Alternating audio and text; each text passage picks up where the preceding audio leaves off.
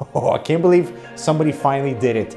I've been asking for wood for years on the PC case because, I mean, it looks absolutely gorgeous, and it's a good idea that we don't do case awards earlier on because this thing is definitely going to be in best cases of 2022, baby. This is the Fractal Design NORTH, trying to encompass everything the Scandinavian brand is all about: design, beautiful functionality, and a good quality price as well. Everything pretty much on this case tops out in terms of I might use this as my daily now, but there is one small caveat that we have to talk about, but that's later. So my first question to Fractal Design was, how is this wood treated? So we have the walnut on the black model and the lighter oak on the white model. Looks absolutely beautiful. The thing is, you have to know how the wood is treated, how it's properly prepared so it doesn't expand or crack in temperature fluctuations over time during shipment, etc. And we'll get to those answers later, just because I am recording this before I get the answers. Oh, whoops. And my second question was, how are they so competitive on the price point? So right away, this is a $129 enclosure for both black and the white model, TG or the mesh. We'll talk about the TG and mesh differences later, but still, $129 for something that looks this beautiful and also has a ton of functionality on the interior. So this isn't just the looks, this is pretty much the whole package. All right, enough sucking up. Let's talk actual external features. First of all, the wood is beautifully treated. It is nice to the touch. There is no curvature. It's perfectly straight, and we have that beautiful randomized texture throughout the wood columns. I really like the slight design differences between the black and the white. So aside from the walnut wood on the black model, so slightly darker, still has plenty of texture, very nice and smooth.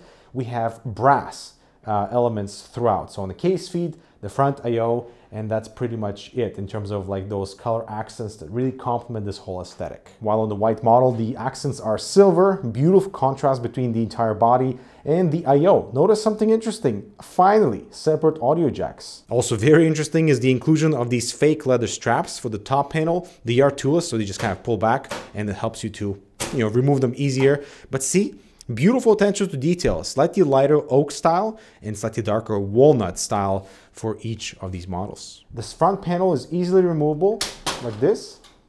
There's a fine dust filter behind it, and we have access to our fans. The two included fans are powerful 140 1700 RPM fans. This is plenty airflow out of the box. You can of course swap them out for 3 120s if you go in here and their respective radiators. I'll show you the power supply shroud in just a second, but this is probably the weakest point in its structure, just because in order to remove these fans, you need to access all the screws from the interior, just because this whole front fan bracket is not removable. And man, I really wish, Fractal would jump on that train. You've never played like this before, mate.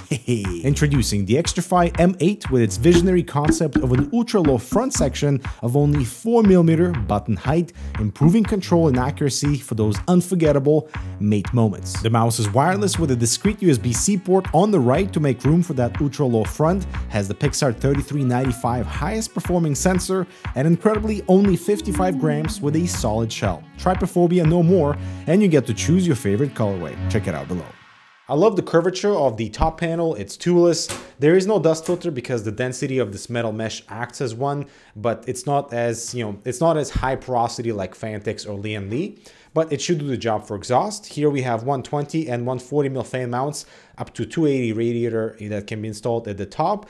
And I love the fact that they're labeled. Now the mesh models. This is very interesting because we're getting back to the days of needing additional GPU cooling, and this thing makes it possible. It is the same porosity as the top, so not very good. Don't get your hopes up, but it's still something. You pull this back, take it off, and first I saw this, I was like, oh my God, they forgot to give me fan mounts, but there is an actual bracket for it, and the TG panel is backwards compatible with the case for the mesh. So in case you ever get the option to buy this separately, you know that you can. By the way, the TG on the white model looks awesome. If you don't care about side cooling, this is the way to go. And that side ventilation consists of this bracket. It can support dual 120s or 140mm fans. It has 3 positions, so the top, the middle, and the bottom.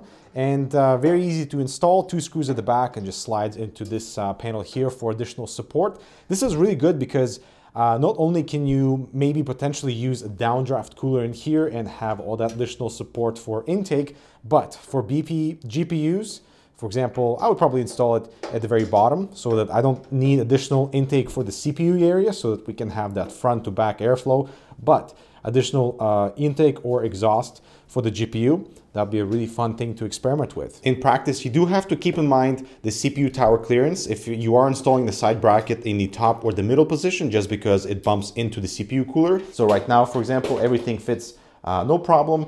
Weirdly though, I do have to lift my CPU cooler. I'm guessing it's been sagging for a while in order to have this whole thing just attached properly. In this configuration, the fan is spinning no problem. Also, the side bracket acts as a guard for your cables, for example, and the side panel closes just fine. But the thing is, we know from Lee and Fantex that designing a proper porosity mesh requires work. This is definitely not their final design. It's very restrictive, but I'm very happy that at least Fractal is going into that direction, because this will only expand and we'll get much better performing cases later. Also, under the hood on the white model, you can see the structure is actually gray. It's not pure black like on the black model, creating a beautiful contrast for your components and between all the exterior panels too. All right, so to access the front power supply shroud, we have to first remove the side panel that houses our side ventilation bracket. It just pulls back and out, nice and easy. Here you can mount up to a 60mm thickness for radiator for 120s and up to 35mm thickness for a 140 radiator, so just keep that in mind.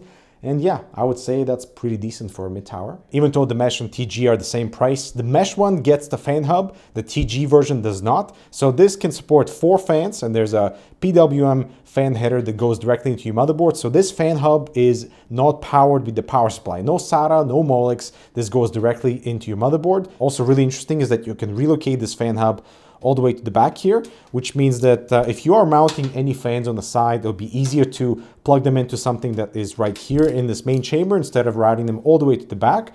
And this way you still can mount a 120mm fan underneath without, you know, totally destroying the usefulness of this thing just by relocating the fan hub. Now, Fractal Design is definitely thinking outside the box, because here for the bottom 4 PCI slots, you can mount an 80mm fan, allowing you to remove any of that heat generated and circulating here. And that is an awesome way to just add additional cooling for your graphics card. Just keep in mind that if your graphics card is anything wider than 2 slots, the 80mm fan simply will not fit. So these 4 PCI slots at the bottom have to be completely clear for the fan to go there. No surprises at the back whatsoever. So nice little channel for all your cable management with Velcro ties, quality rubber grommets that don't stick out as soon as you plug in the cable. We have dual SSDs on this single bracket, very staple Fractal design, and also dual 3.5-inch drive brackets at the bottom here, right in front of the power supply, and with these angled thumb screws, so they're easily removable. And also you can reposition the bottom one to the top of the power supply shroud like this, in case you have a longer power supply with all the cables exiting here without compromising on the actual utilization of this hard drive bracket. It's nice. All right, so after everything has been assembled, the experience is exactly what you should expect for 2022.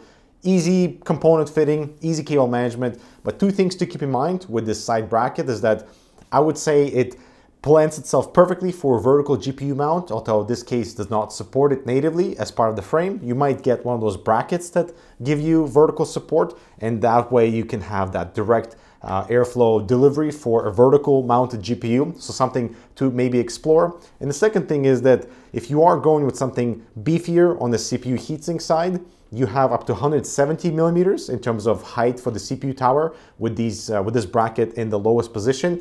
But I doubt, you know, like the beefier, wider heatsinks like the Noctua NHD15 would fit in here, just because of how tall this bracket is, and it's actually bumping into my really regularly sized cooler over there already. So that's kind of a concern. Some really interesting information about the wood now. The yields are 98%, so that's a really good number for, I would say, sustainability point of view, so not much gets wasted. And the way this wood gets treated is that it first gets selected, then dried, then there's 4 layers of polyurethane. It's kind of this like clear coat that seals in the wood, so nothing would happen with it, and basically kind of turns the exterior into I would say like more of a plastic material. So over time, I shouldn't expect any like warping or any discoloration or any kind of like imperfections appearing in the wood over time.